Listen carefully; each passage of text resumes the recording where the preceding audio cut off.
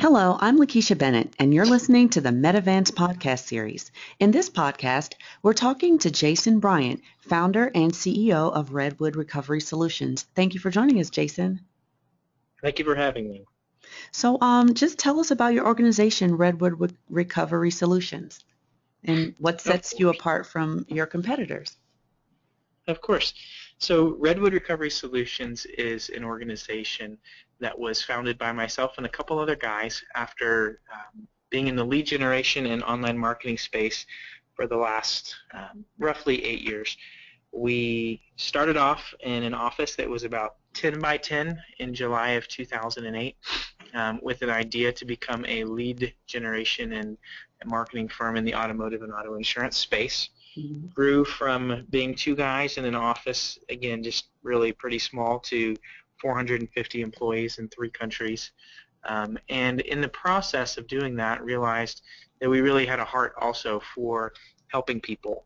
And we turned that into actually a new model after having the sale of our first company, AutoCricket.com, in August of 2013. And we started Redwood with the idea that we could do marketing and lead generation in a space that not only was an industry that could use the service, but also one that helped people. And so we're really excited and proud to be a part of that movement in that space.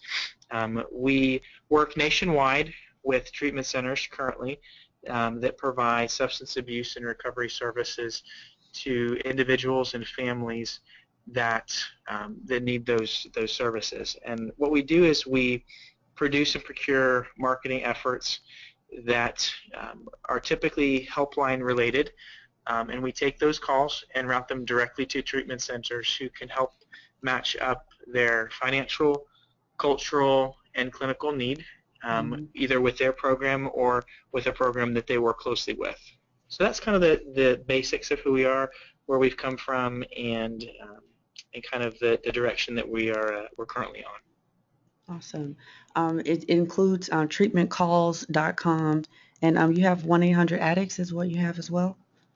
Correct. Yep. So those are our brands, typically to the general public as well as to treatment centers nationwide. Awesome. Now, currently in the industry, there is a fine line between the call center marketing and patient brokering. How does treatmentcalls.com and 1-800-ADDICTS stay within the ethical line? That's a great question, and you're 100% right. There are lots of practices that are currently in the space that are not ethical or legal. What we've done and what we decided to do is a couple of things. One, we got legal opinions around our practices to make sure that we fall within the guidelines, make sure that everything that we're doing is legal. We've also formed an advisory board from the ethics perspective to make sure that what we're doing is ethical. And then we went one step further. After we went out and got legal opinions surrounding what we're doing, we also hired in-house attorney that serves as our in-house legal counsel to make sure that on a day-to-day basis we are following the letter of the law and, of course, making sure that we are doing things the right way. So we take it very seriously that we do it the right way. Awesome. Now, you have been pretty busy this year. You've attended several behavioral healthcare panel series across the country. You've also taken part in Medivance's own BH Power Breakfast. Can you just tell us about your roles in these panel series or these events? Of course. So we've been asked and certainly have taken the opportunity whenever possible to participate in speaking engagements and series across the country. We've enjoyed the behavioral health panel series with Vendome and of course with Medivance. And the roles that we've sat in typically are in some sort of advisory capacity that has something to do with marketing or making money in the behavioral health space. The typical tone that we like to take is that it's okay to do well for yourself while helping others, and being able to kind of share our story, share our product and our mission, and share the idea that when you have something that you're proud of in a service, when you have something that you're proud of as it pertains to the clinical side, it is okay to make money in providing that service to those who are in need. So. Awesome. I guess I have another question as far as when you're speaking to treatment providers, what are some other like misconceptions they may have about the business side of behavioral healthcare? Like you're saying, it's okay to make money and help people. What are some other, I guess, misconceptions that they may have? That's a really good question.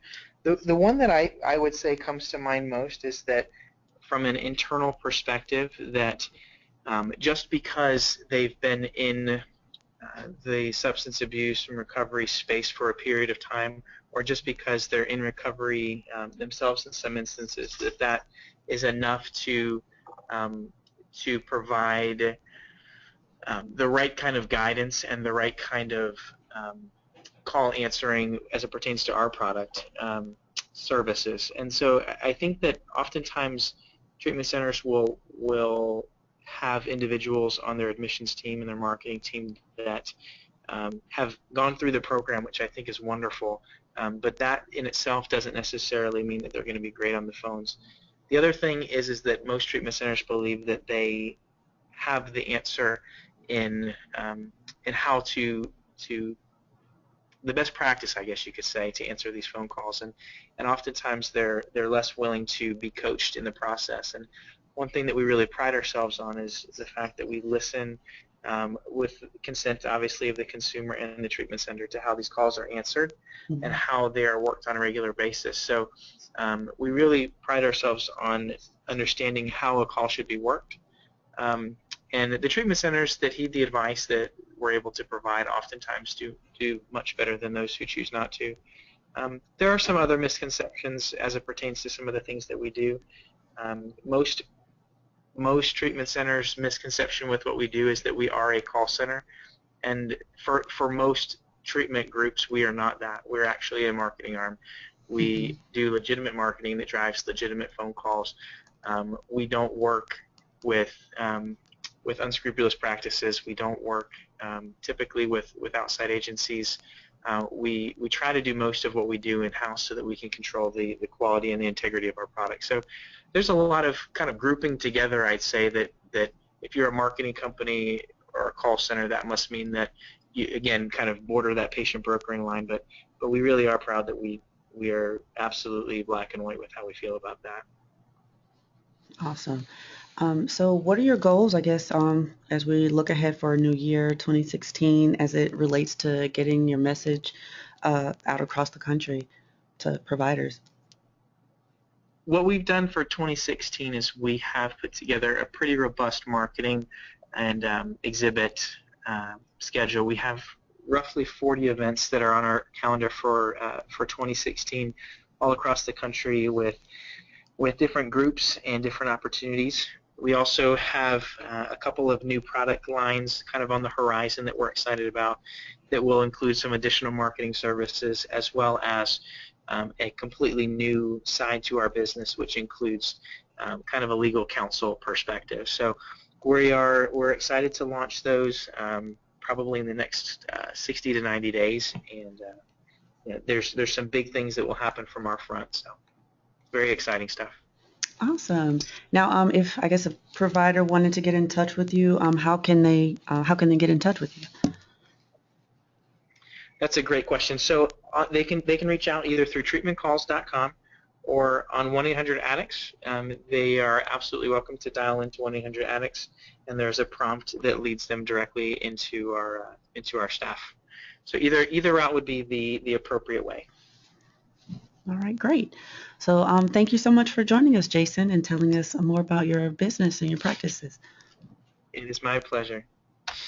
Awesome. Now you mentioned you have about 40 events coming up in 2016. I believe one of those is a behavioral health or BH Power Breakfast series, one of the series events coming up in Orange County, California. So that one is on February 17th, 2016, and you're going to be one of the guest speakers for that.